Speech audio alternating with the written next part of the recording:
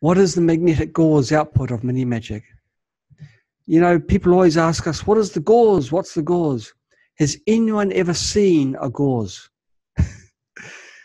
We haven't seen a Gauss, but we work with Gausses all the time. We are living in Gausses.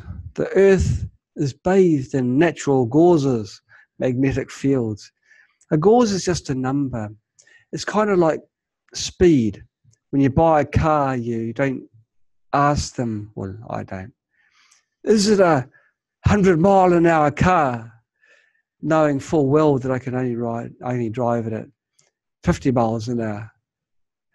Well, the Magics have got a Gauss rating, and the Gauss is quite high, especially for such small devices.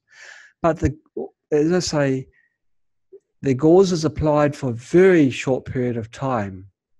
And so the average Gauss is low, but the instantaneous Gauss is quite high, and the shape of that signal is next to perfect.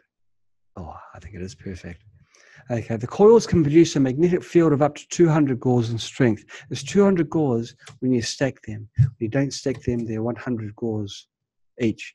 So each one is 100 miles an hour, and that's 200 miles an hour.